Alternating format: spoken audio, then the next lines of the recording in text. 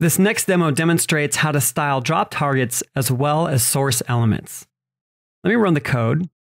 And now as I click and drag this image, you can see that the drop targets are styled with a different background color. You also notice that the opacity of the original image over in the first box has been set to about 25%, so it's kind of transparent. Now, if I don't drop this anywhere and let go, the opacity gets set back to 100% or 1 basically.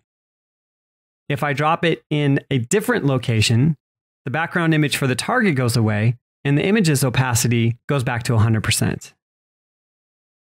And also, if I drag it and then drop it back in its original destination, again, the background color goes away and the image goes back to 100% opacity.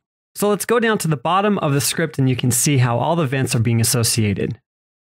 So to begin, the first thing that I'm doing is finding all of the drop containers and selecting them into this variable here called containers. Then for each one of the containers, I'm adding event listeners for drop, drag enter, drag over, and drag leave. Drag enter needs to have its default behavior canceled, but there's an implementation for each of the other events. For the sources, in this case I only have one, but this will set it up if there are more than one. It looks for anything that has draggable set to true. And then drag start and drag end are the events that are handled. So let's start off by looking at the code that's run for each one of the sources. And that would be drag start and drag end. Of course, there's the cancel function. For drag start, the first thing that happens, I'll clear this and then run it again.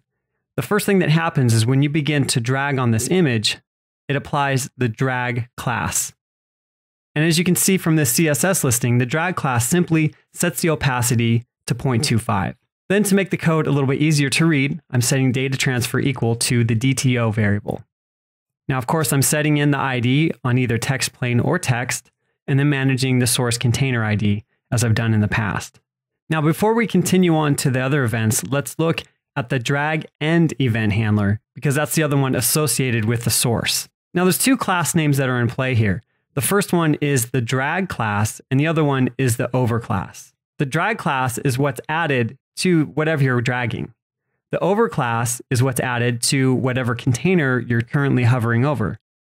So when the drag operation ends, just in case you don't drop or maybe it's not completed through the normal path, this selects any one of the elements that have either one of those classes associated with them and removes them. It just keeps the UI clean once the drag operation is over in case there's any of those classes still applied to elements that it shouldn't be. And as you saw in the last demo, the drag end event is the last one that fires in the pipeline. Now for the targets. For drag over, it will cancel the default behavior and then simply add the over class to the element. Now you might be thinking drag over is one of those events that continually fires over and over again. Perhaps it might be better to do this on drag enter. Well, I thought that at first too.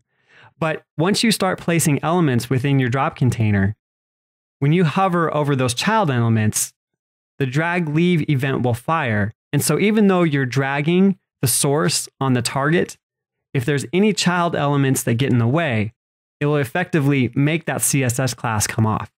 So drag over is a better option because it makes sure that the over class is applied correctly. And then on drag leave, you simply want to remove the class. The last event in the pipeline is dropped. So here, as always, starting off by canceling the default behavior. I've got a variable for the ID that I'll be looking at, setting aside the data transfer object, and then I also need to look at the dropped item, so I have a variable for that as well.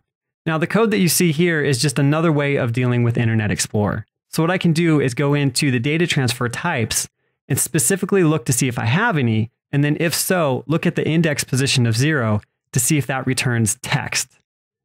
If so, I'll use the item within that type. Otherwise, I can call getData by using text plain, which is supported in any other browser. Once I have the ID, then I can call document.querySelector to get a reference to the dropped element. And then as long as I'm in a drop target that's not the origin, which is what this does here, I can append the drop element to the target. In this case, it's the drop target. And then take that same element and remove the drag class from it.